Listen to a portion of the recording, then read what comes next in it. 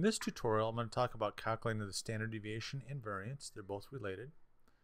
This isn't high definition, so click on 720 before you click the full screen view. The button right there. A typical problem looks like this. The following are the number of jobs, a sample of 6 people applied for, find the mean, the variance, and standard deviation, blah, blah, blah. What you really are interested in are just the numbers and how to calculate the variance and standard deviation. And that's what I'm going to do here.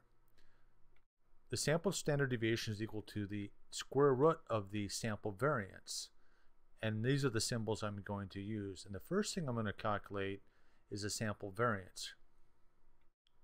The sample variance is this formula right here, and we'll take the square root of that to get the standard deviation.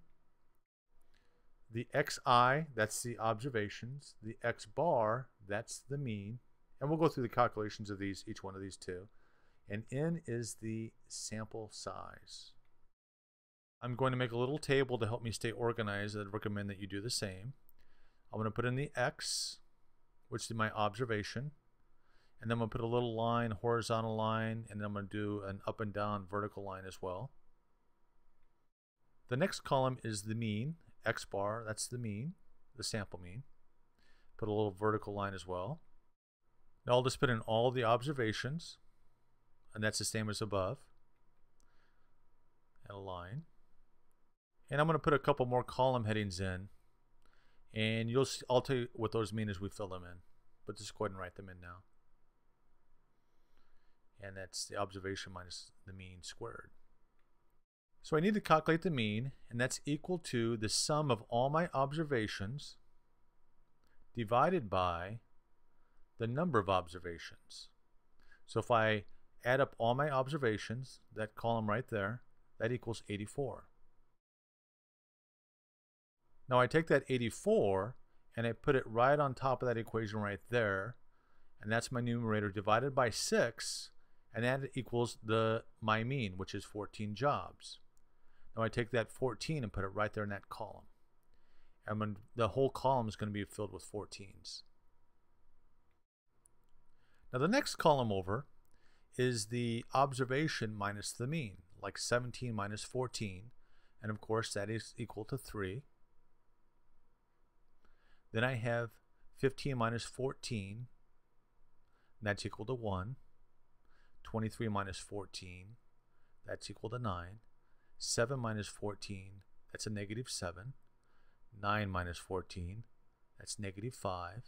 13 minus 14, that's negative 1. If I add up this column, it should always add up to 0. Always 0. That's a good way to check your numbers too. Now my last column, I take the previous column and I square it. So 3 squared is 9. 1 squared is 1. 9 squared is 81. Negative 7 squared is 49. Doesn't matter if we use a negative sign or not, it's 49. Same with 5 squared is 25. Negative 1 squared is 1. I dropped the negative sign, but it's still always positive. Now I add up this column of information, and it's 166. The 166 is actually the numerator of that equation. So that's the same thing.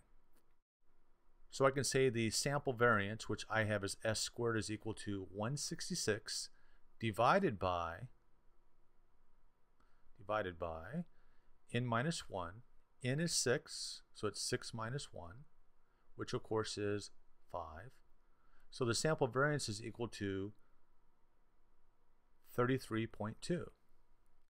Now if I take that 33.2 and take the square root of that, that's the sample standard deviation, which is equal to, S is equal to 5.76. Now I'll summarize for you. The sample variance is equal to 33.2 jobs squared. Job squared is a unit. Sample standard deviation is equal to 5.76 jobs. The sample mean is equal to 14 jobs.